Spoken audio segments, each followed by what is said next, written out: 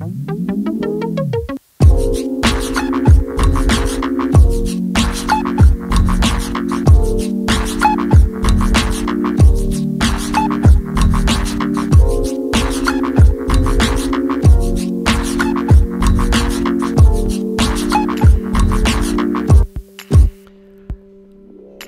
this is my favorite computer, the Amiga 2000. It's a fine looking example, except for some minor issues with it. It's working, and we are going to try to make it even better by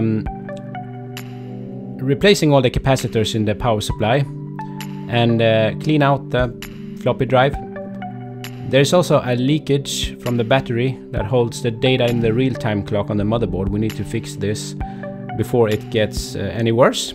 That's the most common problems with these machines, is the battery on the motherboard. The corrosion caused by the acid in the battery spreads like a, I don't know, cancer in the motherboard, and wipes out one function after the other until the computer doesn't start. So if you have an Amiga 2000 with a white screen, it's probably just battery leakage, and it can be fixed.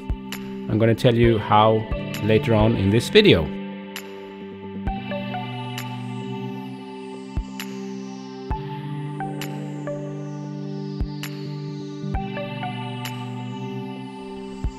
The caps looks to be in good condition as well. This is a very exciting computer. It's my favorite computer because you could expand it and have a lot of fun with it. So, and this is the problem, the battery on the motherboard here. It's a ticking time bomb on all these old computers, and you should definitely remove it. And you can see the green goo here on the pin of the CPU. That's from the battery leakage. It keeps on, you know, traveling around the motherboard until it breaks everything eventually. And here you can see it, the leakage. So you need to clean that off with something that neutralizes the acid.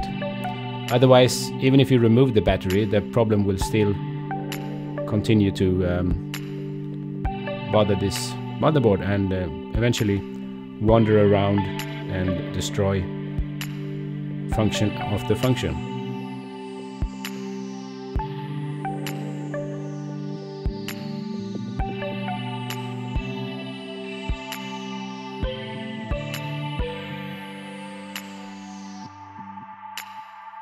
Ah, there's some nice chips for you. It's the Buster.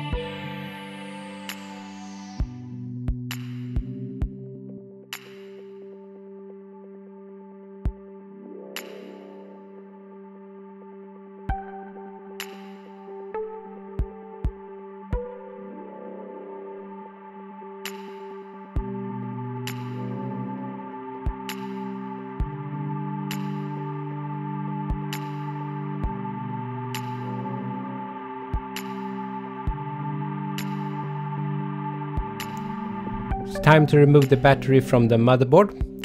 It's a very simple procedure. You just melt the solder and pull the battery out.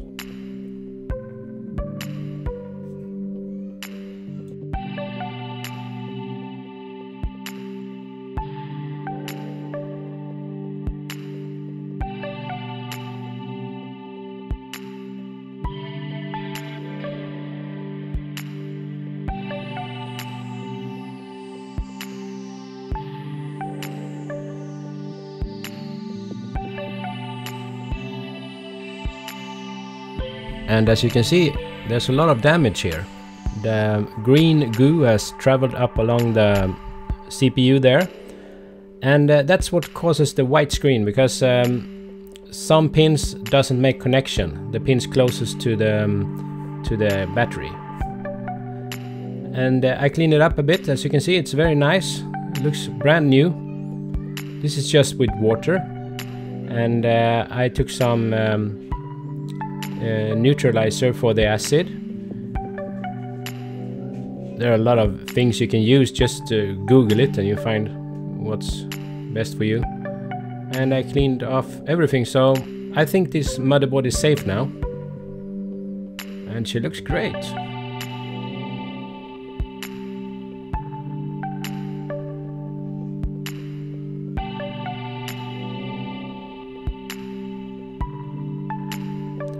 And the case, I think it's okay. I scrubbed it off a bit and got rid of some gum and all different kind of things that get stuck on it through the years.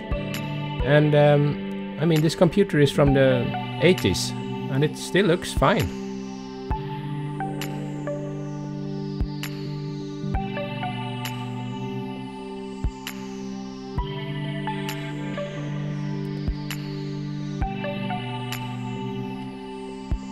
And this is the floppy drive. We're going to try to clean it off a bit, clean the read and write heads, and see that everything is spinning as it should.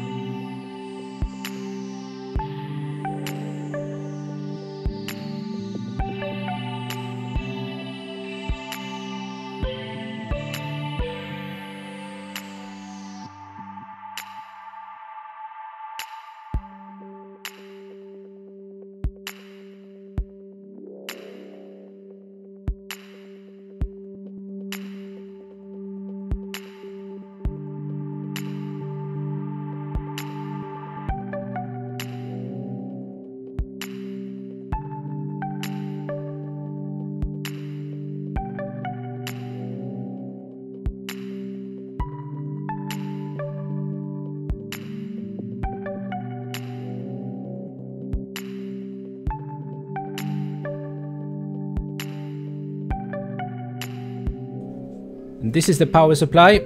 I was thinking I would remove every capacitor and replace them with new ones and make this my main Amiga for the next years to come. And you can do it this way, or you can replace the whole thing with an ATX. It's pretty simple. You just have to wire your own connector and just use a standard PC power supply. That's probably the best thing you can do.